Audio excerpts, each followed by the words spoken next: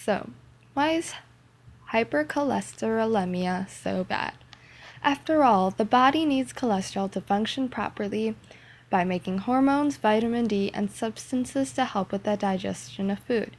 However, large amounts of cholesterol in the bloodstream can result in the clogging of arteries and a chance of heart attacks. Those with this genetic disorder face this problem. They have high amounts of LDL cholesterol in their bloodstream and are unable to properly remove it. Additionally, LDL cholesterol is labeled as the bad cholesterol. Thus, their chances of acquiring heart disease increases immensely.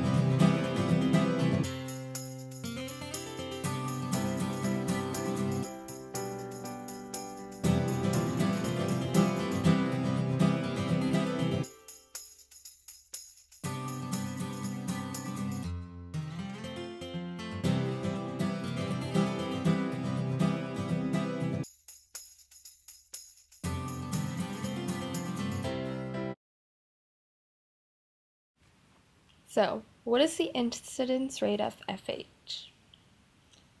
Well, there is about 1 in every 500 individuals with a heterozygous LDLR mutation.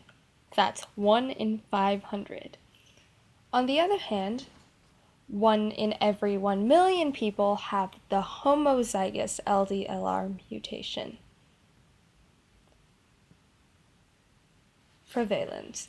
There is a wide variety in prevalence and awareness and treatment of FH, but is most commonly found in select populations.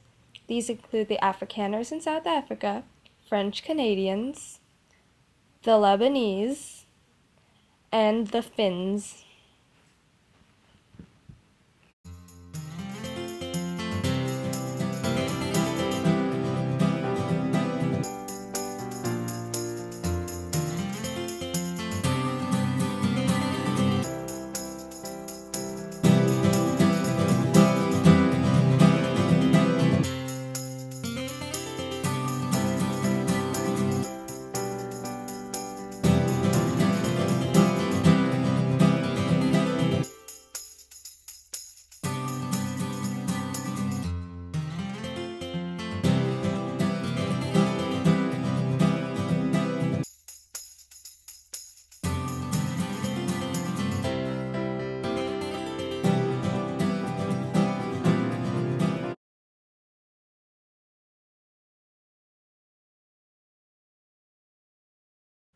While exploring TED.com, I watched a video featuring Francis Collins on the topic of how we need better drugs and we need them now.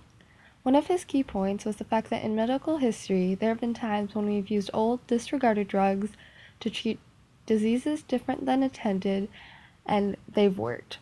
One such drug is lomidopide. Originally, it was meant to lower cholesterol and triglycerides, but the FDA has approved it as treatment for the rare homozygous FH. This occurred just last December. Now on to Joseph Goldstein and Michael Brown. These Nobel winners were the ones to discover that the cells of people with FH have defected LDL receptors, and this is why they have high cholesterol.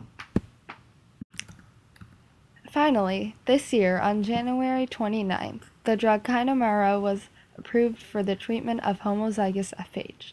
It's a once-a-week injection that can be used in a combination with other medications to enable the reduction of LDL cholesterol.